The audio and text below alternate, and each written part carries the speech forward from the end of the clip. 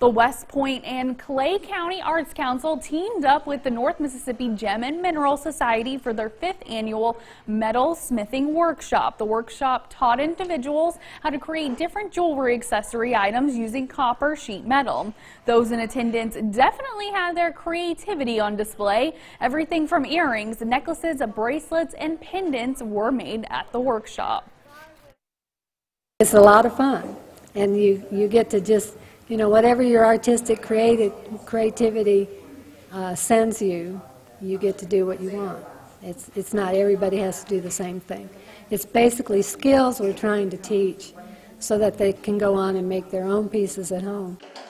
Everyone at the workshop received an early Christmas present as they were able to take home the different pieces of jewelry that they made.